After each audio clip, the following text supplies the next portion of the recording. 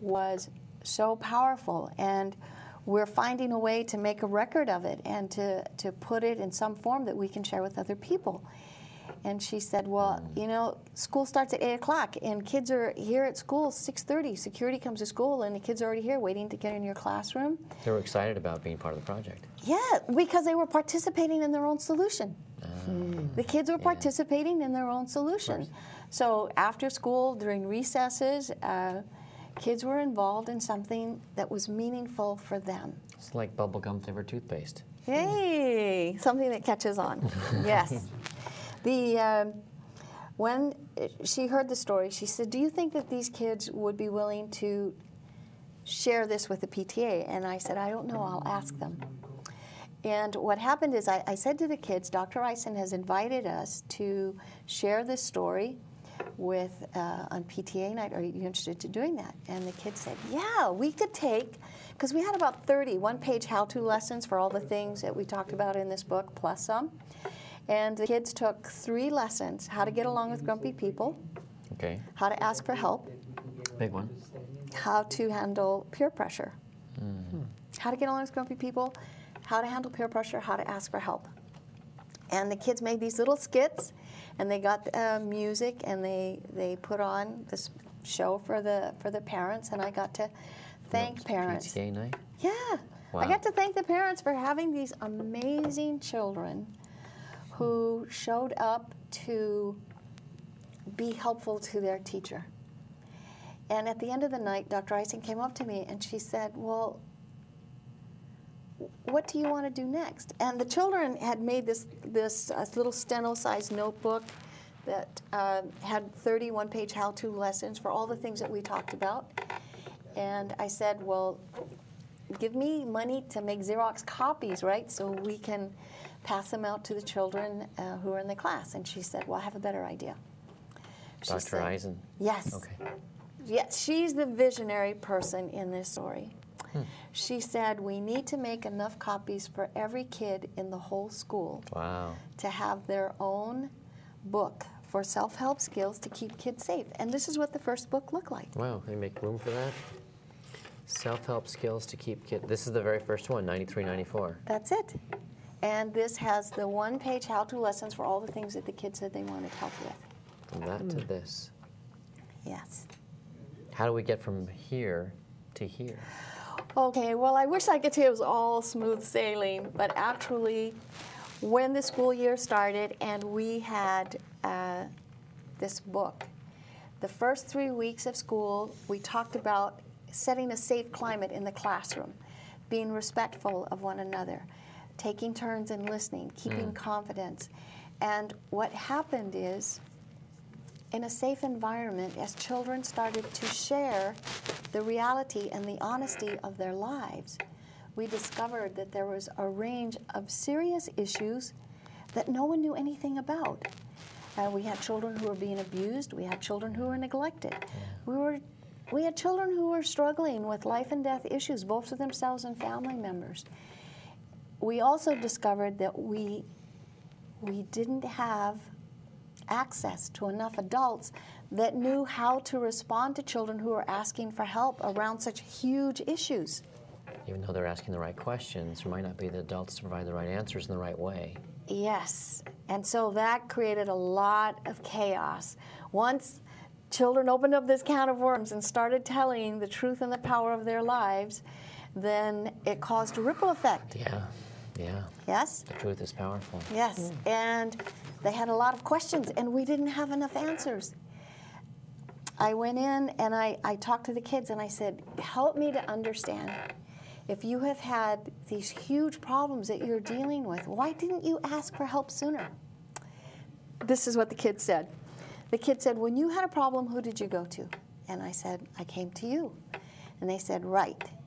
They said, kids talk to other kids because grown-ups talk too long, use big words that we don't understand, and give us answers to problems that match the world you live in, but they don't match our world. Indubitably so. Yes, they told the truth. They were right on the mark. And I said, I totally get it. I totally get it. And I went in and I met with Dr. Eisen, and I said, this it's a great project and it's a good beginning. But it's only a beginning because kids have lots of important questions that deserve to be answered. And I said, I'm going to take some time off and I'm going to see what else I can find out that is going to meet the needs of the children who are asking important questions and dealing with important issues. This is what happened. I went through 20 years of my teaching journals. I went through 20 years of homework assignments and writing assignments and notes and things that kids had written to me over the years. And I've saved some and carried them around with this project. Wow, actual. And I took it home and I laid out everything that I had.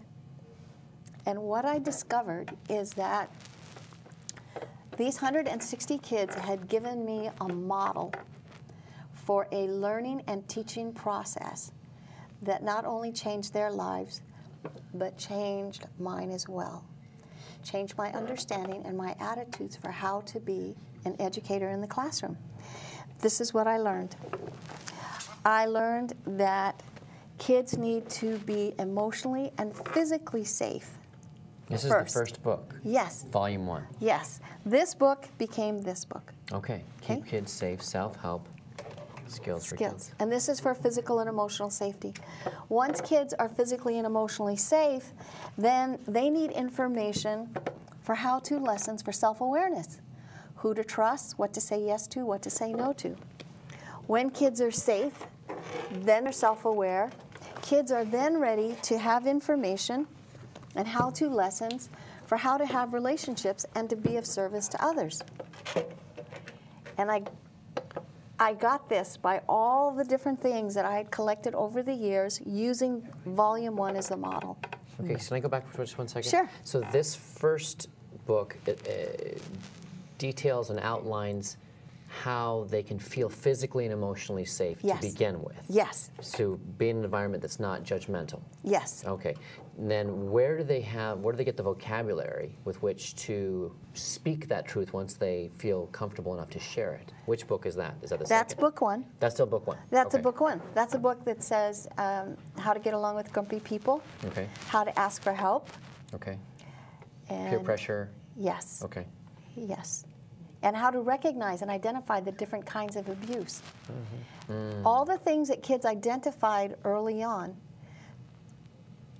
Those elephants in the living room. Yes. They say, yeah, there's an elephant here. I That's need to correct. talk about it. I'm going to talk about it. Who can I talk to about it? Right? Right. Okay. And that leads into? Then that took us to recognizing that once their physical and emotional issues were addressed, then kids wanted to know, well, okay, well now I'm safe. Now what am I good at? Now what?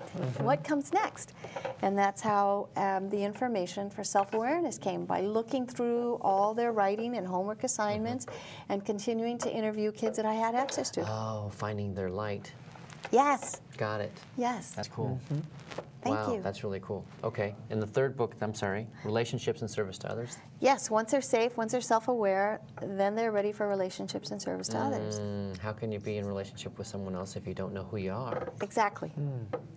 So with a lot of excitement and enthusiasm, I took these 3 books and I went back to as many of the 160 kids that I could find. And I said, do you remember some time back when we sat in the classroom for 3 days? I want to show you what has come about because of our time together. And I said, each book contains approximately 30 one-page how-to lessons for things that you wanted information about. And they looked at the book and I said, what do you think? And they said, well, yeah, that's great, except you forgot something. And I said, well, what did I forget? Yeah, right. They said, you forgot to put something together about self-care, because the people that are caring for us have to take care of themselves first.